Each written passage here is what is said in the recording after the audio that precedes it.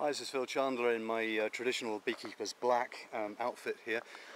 Just doing a quick bit of work on one of my quadratic hives, which came through the winter really well. They're on, well, they were just a few minutes ago on 5 boxes. They're now on 4 because I've taken the top box off. This top box is actually one of Albert Tubac's urban mini beehive box things. And what I've been trying to do is persuade them to build upwards into it, which is always a bit tricky. They have to some extent succeeded, as you can see. If I just tip this back a bit, maybe you can see through the window, maybe you can't. But inside there is actually 1, 2, possibly 3 nicely drawn cones from the top. But they've also, as you can see here, built combs upwards from this box. I'm just going to open this. Here you go, here's the bees.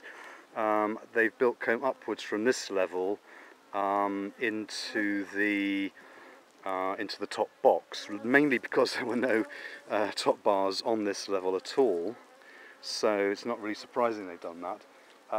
But it's a lesson for those of you who want to, or who have attempted to get bees to build upwards into a box above them. They're quite reluctant to do it, other than by building directly on top of the comb they've already built. Now that actually applies whether there's top bars there or not. But if we look in here, there's a few exposed larvae there because I've actually broken the bond there. But they are drone. If I can just move the bees aside slightly, there are drone pupa in there, and this is an opportunity.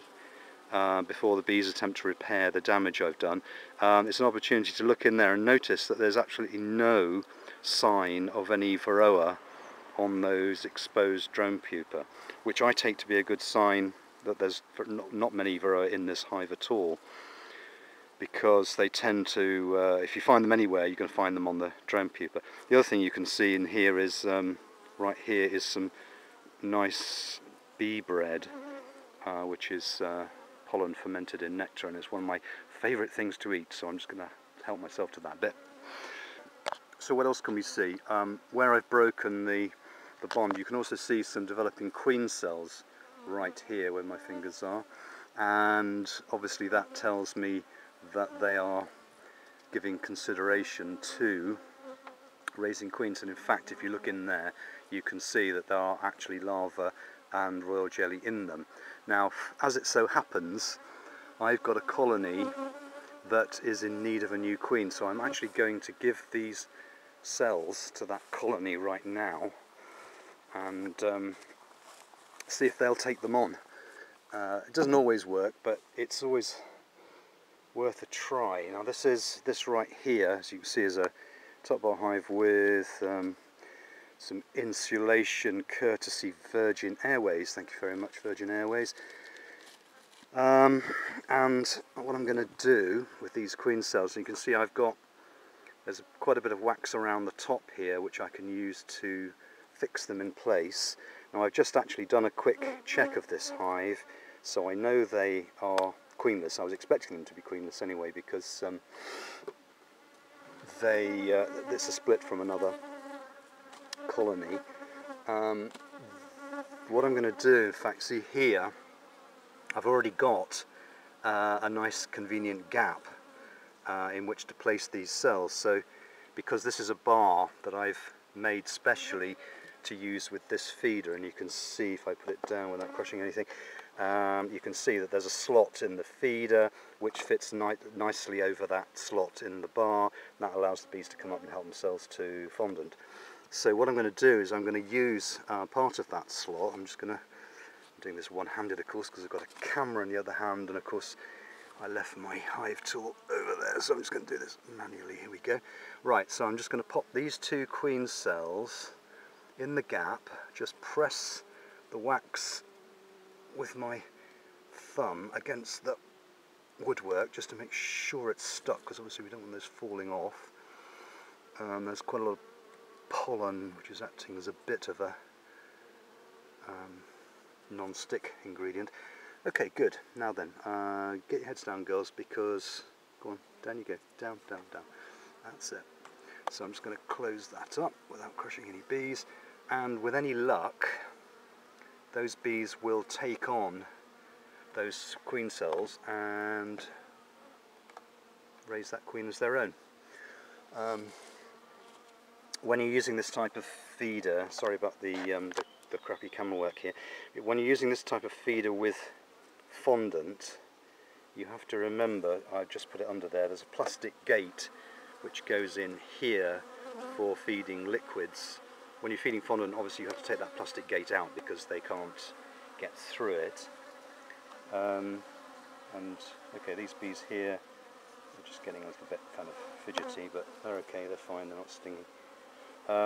Nice dark bees. These are pretty much near native Apis mellifera stock, and they're very, very nice to work with.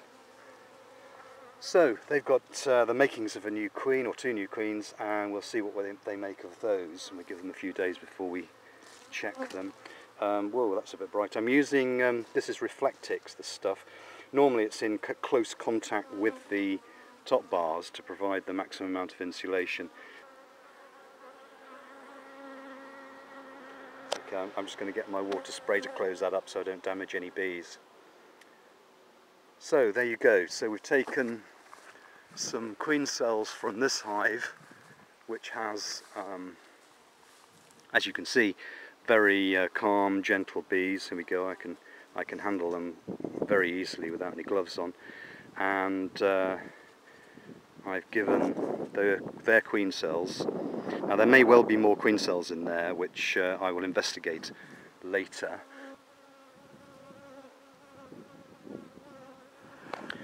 So what I need to do now is to just get the bees off this bit, this protruding comb. I'm just gonna, I think I'm just gonna cut it off actually.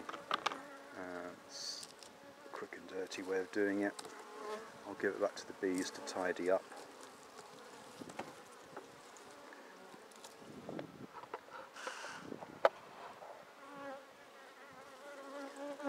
So the lesson here is, if you want bees to build into a new box, it's actually better to put the box underneath them rather than above them, unless you have full sheets of foundation pretty much. And of course I don't use foundation in these little boxes, other than sometimes I use starter strips. So sorry bees, I'm just going to move you to one side. There we go.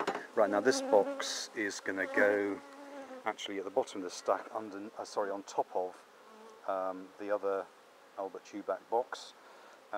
So because I'm migrating them from the, in this case I'm migrating them from the Quadratic Hive into Albert's, what's it called? Urban beehive, mini hive thing, whatever it is.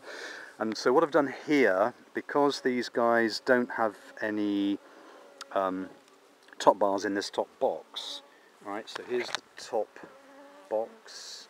Doesn't have any top bars in it, so they're just going to carry on as before. And you can see they're now looking out, trying to look after those pupa. I don't know, they're probably going to throw them out. Not sure, they may try to repair the damage. But anyway, I'm going to give them this eke to build comb in as they please.